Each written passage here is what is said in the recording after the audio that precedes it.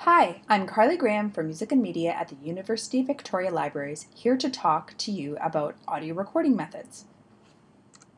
By the end of this session, you will be able to decide on the application of different audio recording principles and settings based on your specific recording needs. The library has high-quality equipment available for loan. Why might you want to use high-quality equipment? Better quality now will allow for lasting application in the future. You never know what you might need to do with your recordings at a later date. Also, high-quality recordings are easy to decipher during transcription. Students may borrow equipment on a drop-in basis from the Music and Media desk at the McPherson Library. Roland and Marantz audio recorders, as well as external microphones, are due the next day at 3 p.m. with one renewal. You'll also want to grab a 4 or 8 gigabyte memory card to store your files because the recorders have no internal memory, and you can borrow your memory card for a week. You might also want to pick up a transcription foot pedal. Please make sure you know how to use the equipment, you know the exact due time for each item you borrow, and any associated fines that may accrue. Let's talk about how you can become your own troubleshooter. Think about what your successful finished recording will sound like and work backwards from there to set up your recording equipment. I find it helpful to think about an audio signal like flowing water through pipes. There are really only 3 principles that apply, and if you understand how they work together, you can overcome virtually any problem you might encounter. First, you need to turn on the water main to your house, or turn on the recorder. Press and hold the power switch on the audio recorder for several seconds to turn it on. If you're using an external microphone, it also needs power, and that power comes from the audio recorder. Turn the microphone switch to on and make sure the plug-in power switch is turned on the back of the Roland audio recorder. Also keep in mind that an external microphone drains the audio recorder batteries more quickly, so plug the audio recorder in if you're recording for extended periods of time, or bring spare charged batteries if you're away from a power source. The next principle is input, or turning on the tap inside the house and getting the water flowing in the right direction. The audio recorders have input and output jacks, but they're not labeled as such. It's easy to think everything you plug into the recorder is an input, but in fact, there are also outputs. If you think about the audio signal like the flow of water, you'll be fine. Microphones transfer the signal to the audio recorder, so you'll plug an external microphone into an input jack. On the audio recorders, this jack is labeled as a microphone jack. There is also a line-in jack to plug in any other input devices. If you want to listen to your recordings, the sound is flowing from the audio recorder to headphones or a speaker, so this is an output. You'll plug your headphones into the headphone or output jack. Inputs and outputs have associated level controls. You can increase or decrease the sensitivity of the signal flow, which is similar to adjusting the water pressure in your house. The volume controls allow you to increase or decrease the sensitivity of the output to your headphones, and the input controls allow you to increase or decrease the sensitivity of the audio signal being picked up by the microphones. Also on the back of the Roland audio recorders, there is a mic gain switch. Set it to low if you're recording voices or high if you're recording music. Let's talk about different available settings you can use based on your recording needs. On the top of the audio recorders, you will see 2 microphones. These are omnidirectional microphones, meaning they'll pick up sounds from all directions. And because there are 2 of them separated by space, they will create a stereo recording that recreates where sounds were generated.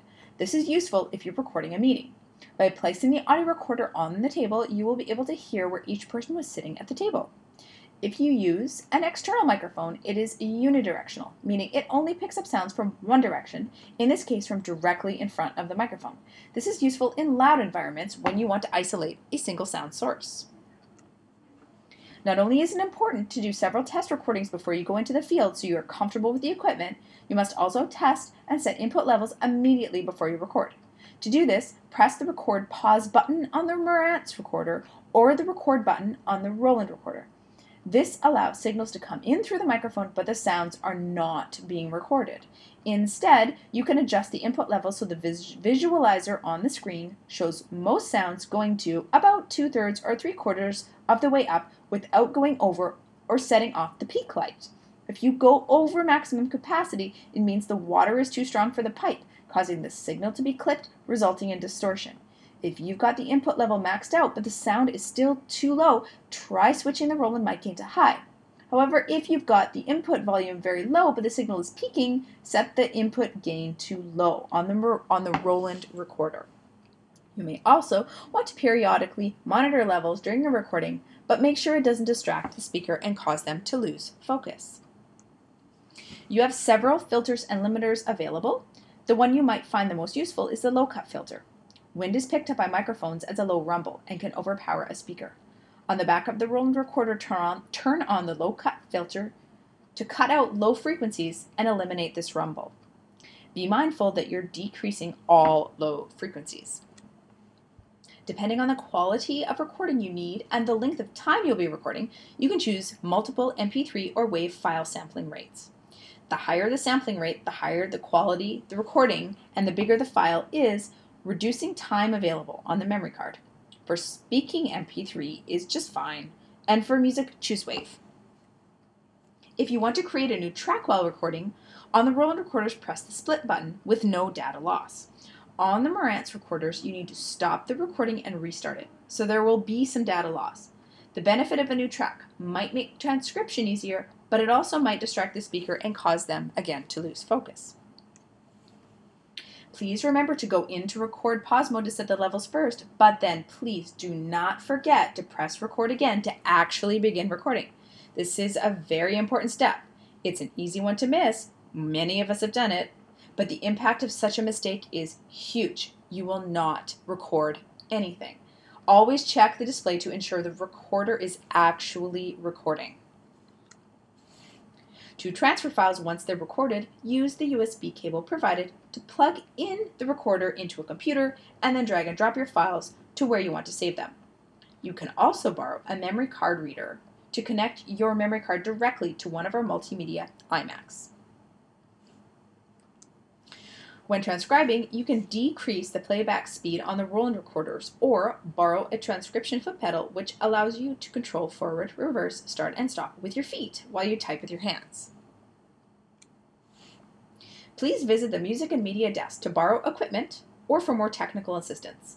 You can also visit the technology link from the Music and Media webpage to find other help videos from our YouTube channel. One you might find particularly useful demonstrates how to do basic editing in GarageBand, such as splitting clips to isolate specific sections of audio.